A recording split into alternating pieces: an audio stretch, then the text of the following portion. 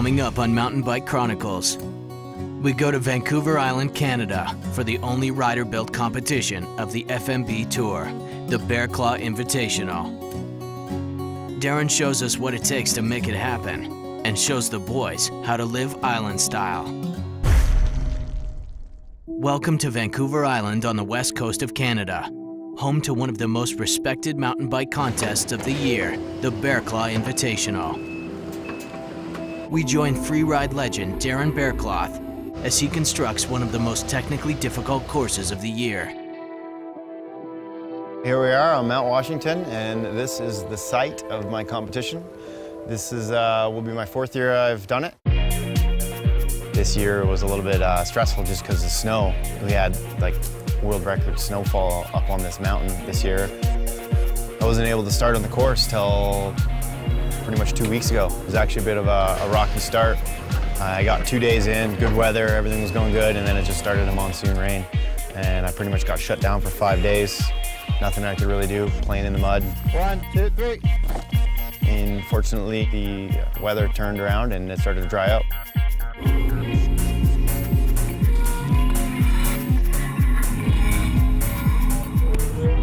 I love to build, and I love being in machines and moving dirt around and chainsawing and basically just being a redneck. That's pretty much what I like to do.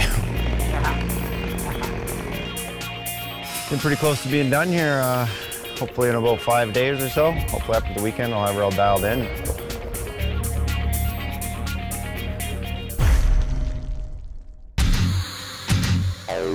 It's been 2 years since the last Bearclaw Invitational, and riders have been hungry for another.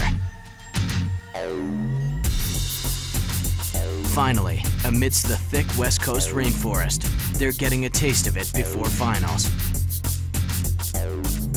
This year's course is really technical, and a lot of the riders are throwing big tricks, and I mean, this kind of course has got to be consistent top to bottom, and whether you throw a huge trick in on one jump and if you miss the next jump, then you're kind of screwed, so you got to keep it solid top to bottom to really get it going.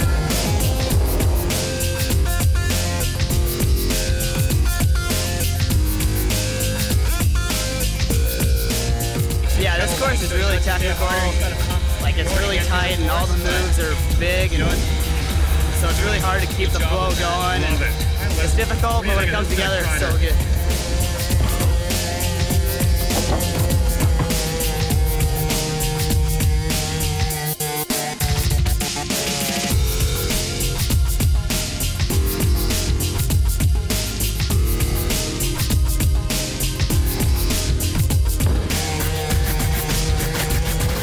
As practice winds down, they dial in their runs before putting their bikes down for a few days of rest.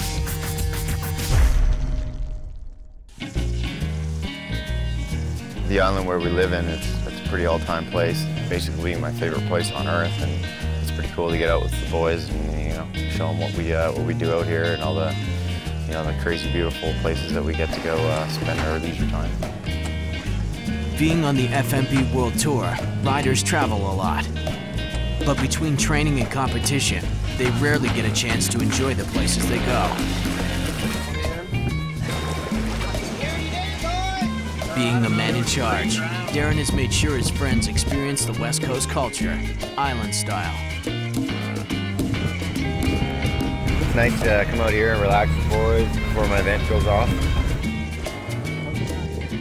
Super cool, these guys never been out fishing before, and something for me, it's this is what we do, on any given weekend. But at the end of the day, for these guys, it's like a lifetime experience for them. So it's pretty cool to see the boys freaking hauling in some lunkers, pulled in a couple hammers there a little while back. I think there's about 25 crab in here. I'm gonna go out on the limb and say 25. Nothing. Absolutely nothing. Have some room, guys.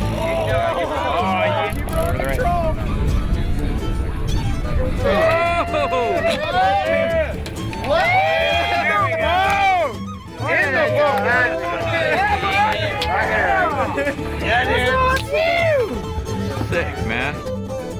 So typical Islander, you know, they're a little bit more rough around the edges. It's fun, you know. It's everyone's super chill, laid back here, and like to have a good time.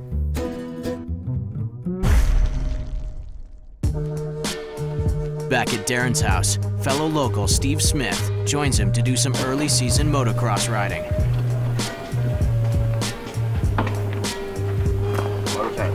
Yep. Smith is a World Cup downhill racer and currently sits in 5th place on the UCI World Cup.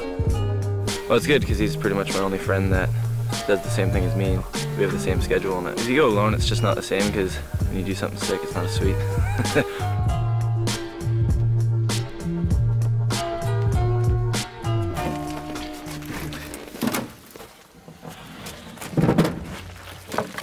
Oh, you should have brought my ramp. He's down.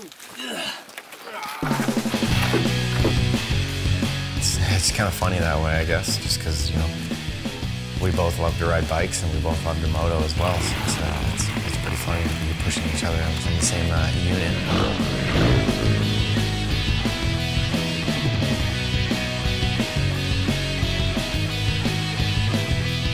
It's always good switching it up.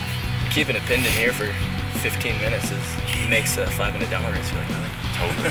Yeah.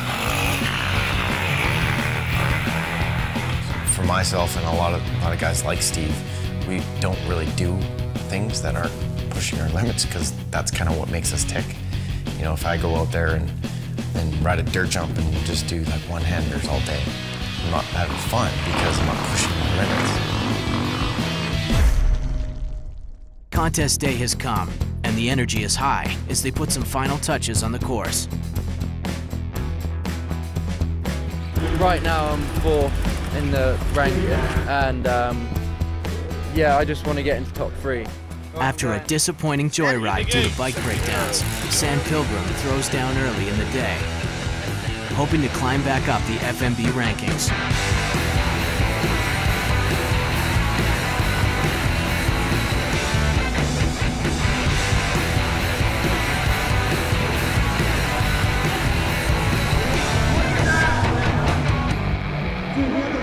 The man himself, Darren Berrecloth, is up, trading in his hard hat for a full face, ready to get to work.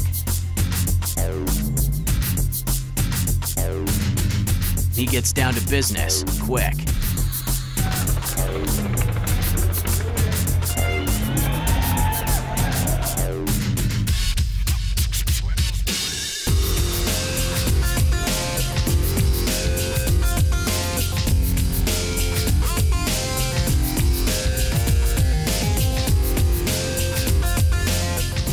You know, I was stoked about my ride. I got through. A couple bobbles here and there, but yeah, I had fun. It was awesome.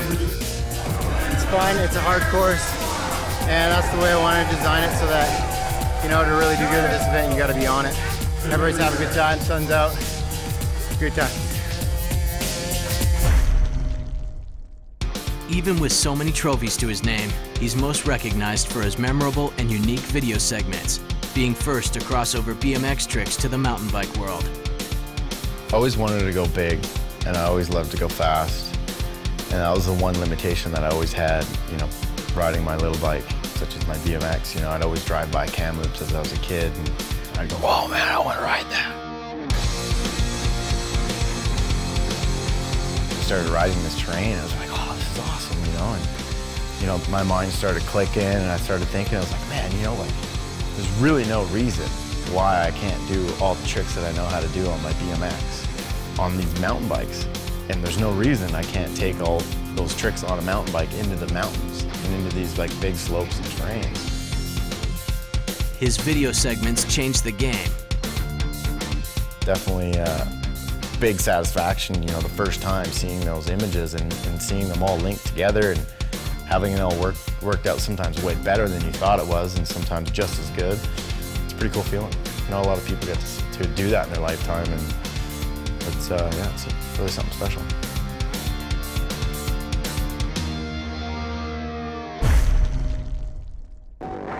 After some wild early performances, the crowd prepares for the most exciting young rider from last week's Red Bull Joyride, 15-year-old Anthony Mazzari.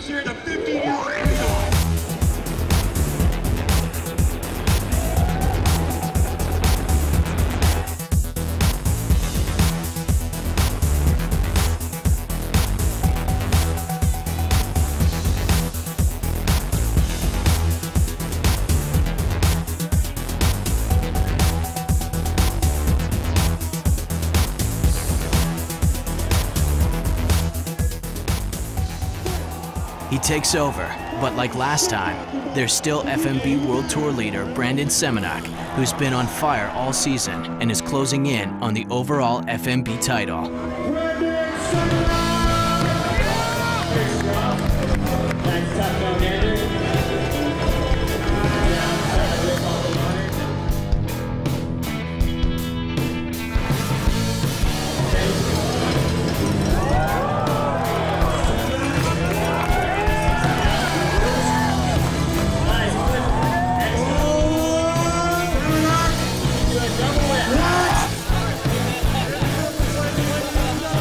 His hot streak doesn't stop, and he takes win number 5, securing him as the 2011 FMB champion.